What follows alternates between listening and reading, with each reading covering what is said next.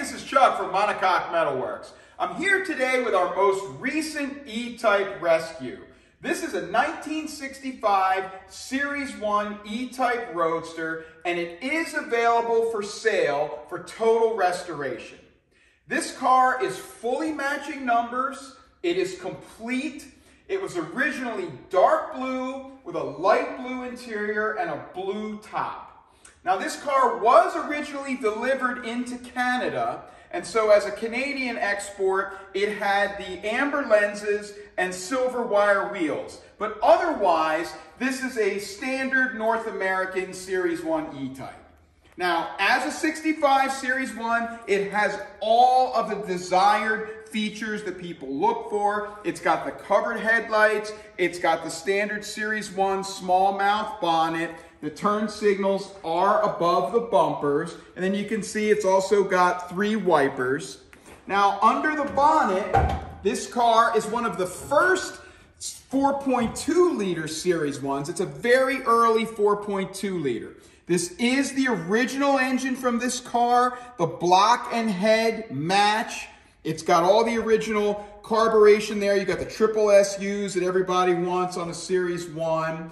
It's got the improved cooling system. This car has an alternator instead of a generator, so it's got an improved charging system. And then it also has the brake system with a booster, so it's the improved braking system. Really, a 4.2 Series 1 is the prime E-Type to have. It's still a Series 1, but it has all of the improvements.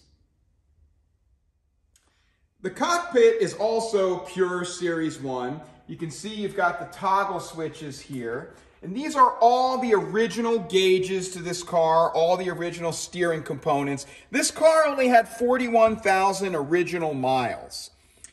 The gearbox is the Series 1 4.2 liter EJ gearbox. It is a full synchro close ratio gearbox. This is the most desirable gearbox in an E-Type. And that is also original to this car, matching numbers. You can see here on the windshield post, there is the remnants of the last pieces of the light blue interior. Most of the rest of the interior has been stripped out. And when you buy the new interior kit, it'll have all of those components. Now, you will need a center console. I have one of those for you over there. There are a few other pieces here. They will come with the car. This has an original triplex clear windshield. It's in excellent condition. I would probably move forward with that.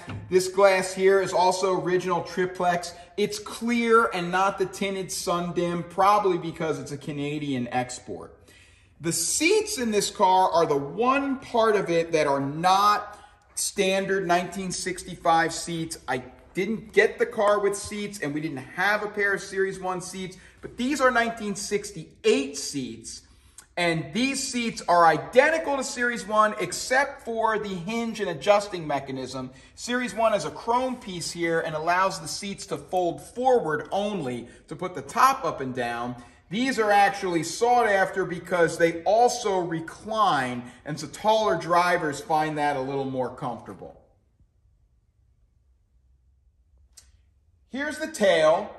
As you can see, it does not appear to have ever been in any major collisions. The car is very straight. Now, by now, you've probably seen some of the rust issues, and we're going to get to that next. But let's just finish up going around the car. Here's the fuel lid opening here. Here's the boot lid. Inside the boot, you've got some rust down in there. There's the original tank with all of those components. There's the spare that's also painted wire wheel. You might notice some of this crazy green color that was painted on top of the blue at some point in the past. All of this chrome back here is original to the car, and it all needs to be re-chromed, but otherwise all the chrome on this car is straight and good and re-chromable. All right, E-Types rust, and this one is no exception, and the rust on this car is extensive. This car was delivered in Canada in 1965. It was sold through Jaguar of Eastern Canada in Montreal. When we found it last year, it had a license plate on it that expired in 1972. Now, it was very common for these cars to get a lot of rust in the first 5 to 7 years they were on the road, and so I'm not surprised that this car rusted this badly in 7 years of Canadian winters. So this is going to be a total body shell restoration. It's going to need extensive panel replacement, but we are the place to help you with that. Otherwise, this is a great car to do, and it's a car worth putting that effort into.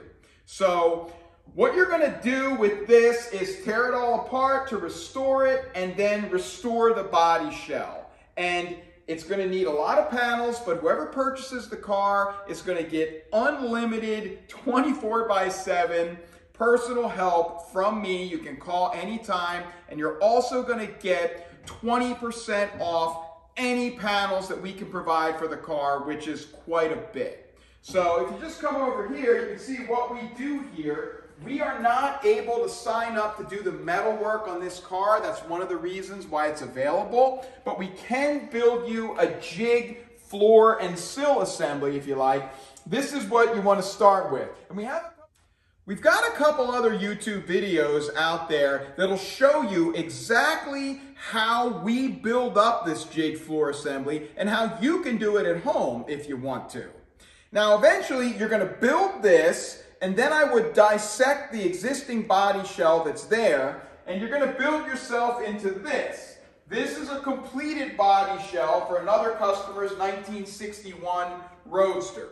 So, just kind of showing you that it can be done. We've done this here. Like I said, we can't do it on this car, but I'd love to be involved in this project, helping you get it done. And again, any panels you need, 20% off.